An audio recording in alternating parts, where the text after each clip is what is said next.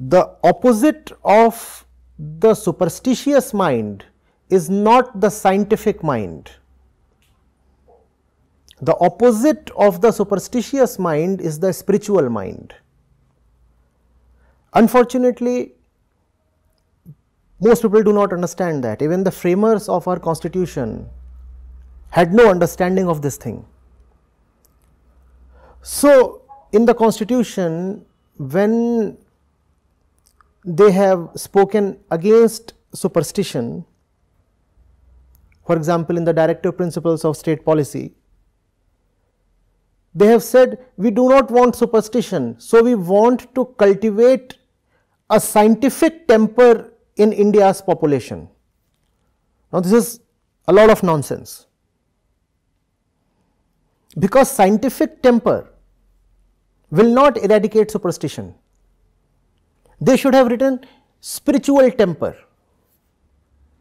Only spiritual temper can rid you of superstition. But then the framers of our constitution were just too secular to include the word spirituality in constitution.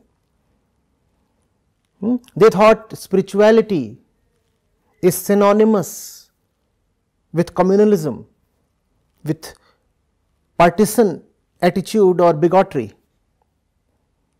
So, they stayed clear of spirituality. They did not include spirituality even in the school and college curricula after independence. This is a great superstition, to think that superstition can be taken care of by science or by rationality. You know, we have these organizations, groups in the country who fight against superstition, and they call themselves rationalists or free thinkers. They are superstitious in their own way. Their central superstition is that rationality can fight superstition. You see, you have to understand the superstitious entity. The ego is the first superstition. Why? Because the ego thinks it is, whereas it is not. When you are not and you think you are, that is the fundamental superstition. No?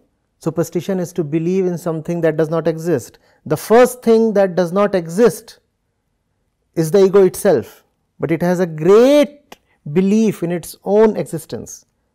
So, the ego is bound to be superstitious because it itself is the first superstition. But we do not want to get into these things, we become afraid. The constitution was being framed at the time when religious hatred and passion and tempers and violence in the country were very, very high. There was a lot of bloodshed. So, these educated people became very afraid of religion. They said, if we talk of religion, then again there will be bloodshed. They did not understand the difference between religion and spirituality. They did not know the difference between a belief system and inquiry. What you call as religion is just an organized belief system, believe in this, believe in that. Whereas spirituality is just an invitation to inquiry.